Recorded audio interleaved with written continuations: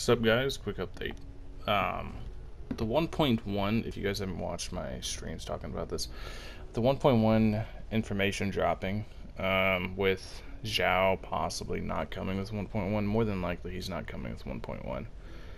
And us getting Zhongli Child and Zhao's probably not coming until February of next year.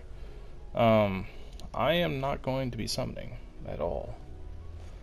Like, I might, if they give us acquaints, I have like one acquaint. If they give us acquaints, I'll use them, but as far as character event wishes, I'm not going to be summoning at all. Reason for that is I want to go all in on Xiao. I want to save up 20, 30k primos, however many I can save in 4 months, and get it. So, if you guys are watching my stream, I'm not going to res and refresh as much anymore. If I'm close to like a goal or something, I might res and refresh that day. If I want to create like a little bit of additional content to play that day, I might res and refresh.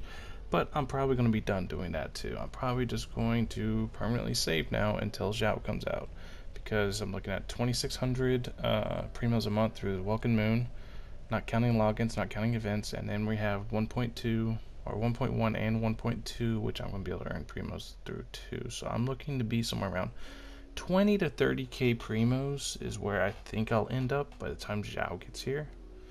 So yeah, if you guys are looking to me for summon content, sorry. I really like Xiao, and Xiao just encapsulates everything I want in a unit, and I'm pretty hyped for him, and I'm not summoning until I get him.